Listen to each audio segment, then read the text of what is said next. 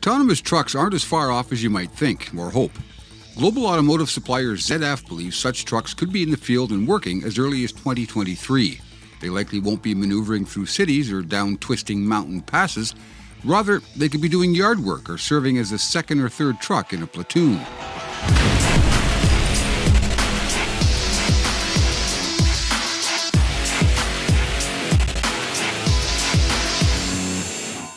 Equipment editor Jim Park here.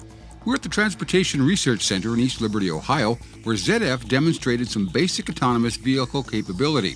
The scenario here was the truck was inside a terminal, making a trip through the terminal on its own while the driver was outside the truck tending to other duties. So now I'm going to simulate like the driver actually getting down the vehicle. Right? Okay. So driver's getting vehicle ready for automated driving. So Please engage system. System has detected that and it says, okay, it's ready for automation. Please engage the system. So I'm going to engage the system. Automated driving starting. So I'm just going to buckle back in as I'm in the truck. Yeah. Right. So now that I have given the control to the truck, and my hands are off, my feet are off. In this scenario, the truck followed a preset route through the terminal based on GPS coordinates.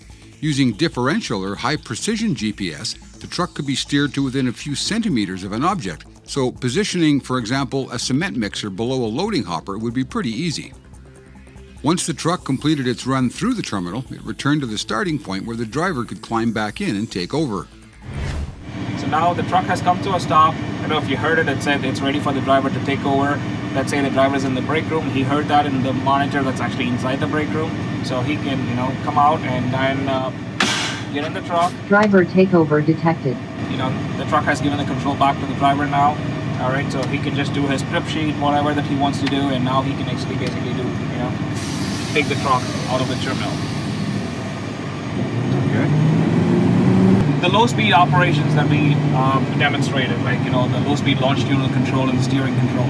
This algorithm, same thing that we can use for traffic jam assist or ACC stop and go, with both lateral and longitudinal control, right? So this is kind of supporting both revolutionary and evolutionary approach, right? So traffic jam assist and ACC stop and go are on the evolution path.